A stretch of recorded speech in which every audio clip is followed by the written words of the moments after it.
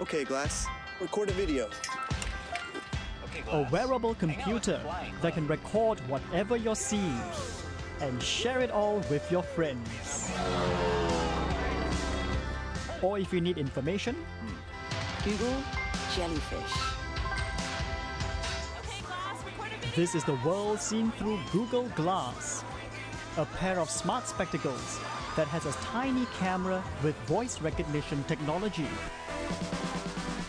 To activate the device, you either tap the side of the frame or tilt your head up and down really quickly. Then a tiny screen appears on the top right corner of my vision and it displays the time. From here, you say, "Okay, Glass, record a video." And what it does is record whatever I'm seeing, and in this case, my wonderful crew who are all enjoying a breathtaking view on top of the Singapore Flyer.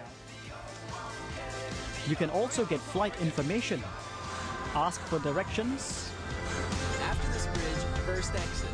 or if you need help with translation, "Okay, Glass, Google, how do you say I love you in Korean?" 나는 당신을 사랑합니다.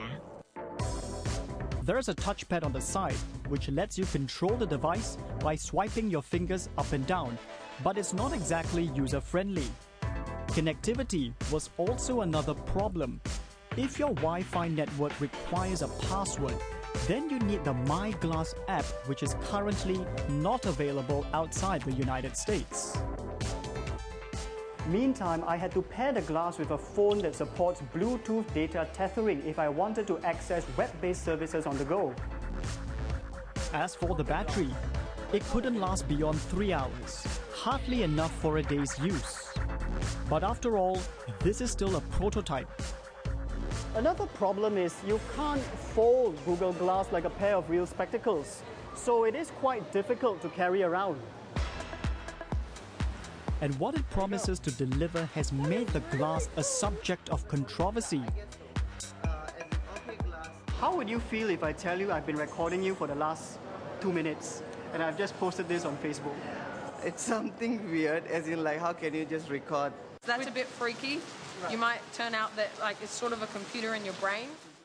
Here are the basics of Google, however, says privacy concerns will fade as people incorporate the eyewear into their lives. But will it be something revolutionary like the iPhone? Sure, it will definitely earn you a lot of attention, and the technology opens plenty of possibilities. Oh yeah, hi Mom. But beyond the novelty of having a pair of spectacles that takes pictures, take a picture. There really isn't anything spectacular about what he can do. For now, the glass appears half empty to me. And Google has to do a lot more if it wants to convince me to buy a pair that's worth $1,500 US. Reporting for Tech Today, I'm Stefan Loe.